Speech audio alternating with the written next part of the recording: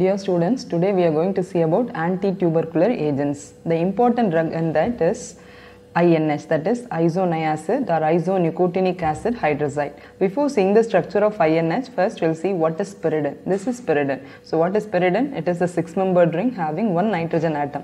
So what is pyridine? 6-membered ring with one heteroatom, that is nitrogen, and that is having carboxylic acid group in third position that can be called nicotinic acid. Chemically it is called pyridine 3-carboxylic acid. If that COOH group is in fourth position, it can be called isonicotinic acid.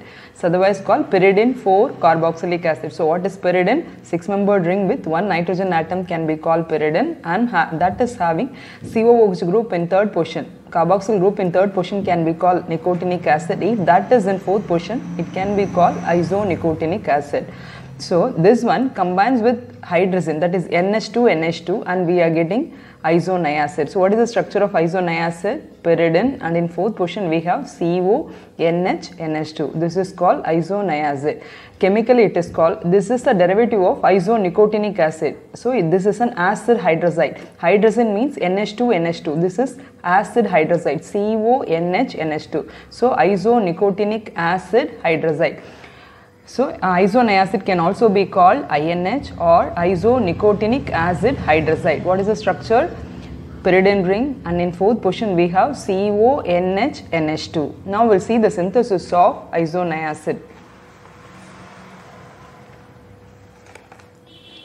So the starting material for this synthesis is gamma picoline. What is gamma picoline? Same, we have a pyridine nucleus, and in fourth position we have a methyl group. This is called gamma picoline. If the methyl is here, means this is alpha picoline, here means beta picoline, but it is here, that's why it is called gamma picoline. Chemically it is called the methyl group is attached in fourth position of pyridine, that's why it is called 4-methyl pyridine. So what is the starting material for this synthesis?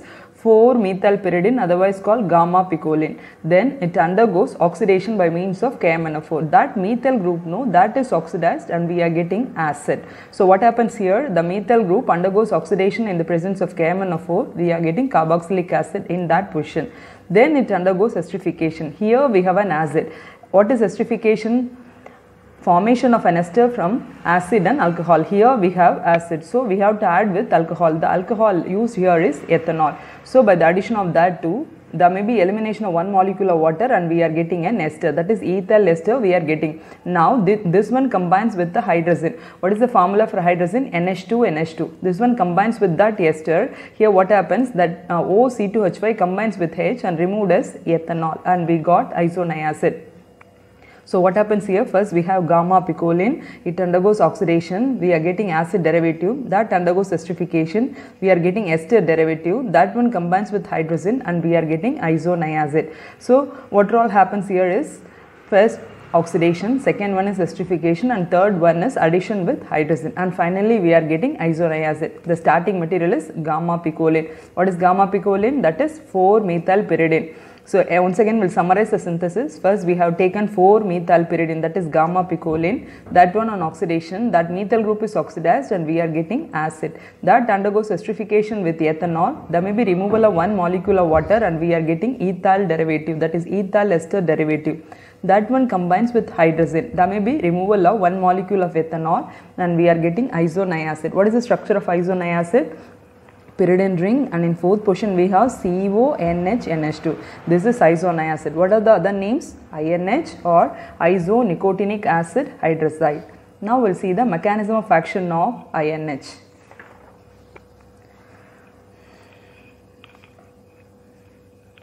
This INH, this is a prodrug, so this is an inactive form, so it has to be converted to an active form.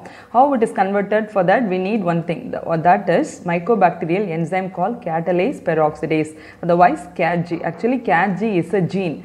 So what is used for that conversion? Mycobacterial enzyme called catalase peroxidase. That one converts inactive drug into reactive species.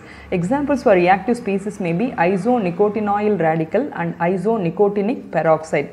Once again I'll tell that the reactive species are isonicotinoyl radical and isonicotinic peroxide, and that results in the formation of, these are the final products, isonicotinaldehyde and isonicotinic isonicotinaldehyde, isonicotinic acid and isonicotinamide. So aldehyde derivative, acid derivative and amide derivative. Now we have that reactive species no, that will acylate the enzyme system found in Mycobacterium tuberculosis. Actually what happens here is, already we have seen that reactive species no, what are they? Isonicotinoyl radical and isonicotinic peroxide. This isonicotinoyl radical combines with NADH. It is otherwise called isonicotinic acyl radical. That one combines with NADH, we are getting one adduct, that is called nicotinoyl NAD adduct. That one binds with enoyl acyl carrier protein reductase, otherwise called INHA. So this one binds with enoyl AZP reductase. That one blocks natural enoyl AZP-M substrate and action of fatty acid synthase. Because of blocking, what happens? There may be inhibition of synthesis of mycolic acid. Mycolic acid is an essential component of mycobacterial cell wall along with the peptidoglycan. So finally, actually what happens here? It is a prodrug, so it should be converted to reactive species by means of an enzyme called catalase peroxidase, that is CatG. We are getting reactive species. They are isonicotinoyl radical and isonicotinic peroxide. This one acylate the enzyme system found in Mycobacterium tuberculosis. How it is acylating? That one combines with NADH and we are getting one adduct, that is nicotinoyl NAD adduct, that is binding with enoyl AZP reductase, and that one blocks enoyl ACP-M substrate and the action of fatty acid synthase and finally inhibiting the synthesis of mycolic acid. That's all. We'll see the reaction for that. Now we have that INH by means of CatG, that is catalase peroxidase. Already we said no, we are getting potential acylating agents. These two are the potential acylating agents, and finally we are getting three compounds we said no earlier. On aldehyde derivative, acid derivative and amide derivative. So that is isonicotinaldehyde. So we have aldehyde in fourth position, isonicotinic acid, acid in fourth position, isonicotinamide, amide in fourth position. So this would be the mechanism. So what is the enzyme used for this? That may be catalase peroxidase. So what is the main action which would be inhibited? The synthesis of mycolic acid would be inhibited. What is the use of mycolic acid? It is an essential component of mycobacterial cell wall along with the peptidoglycan. Now give me examples for the reactive species: isonicotinoyl radical and isonicotinic peroxide. Finally what you are getting? Isonicotinaldehyde, isonicotinic acid and isonicotinamide. Now we will see the second drug.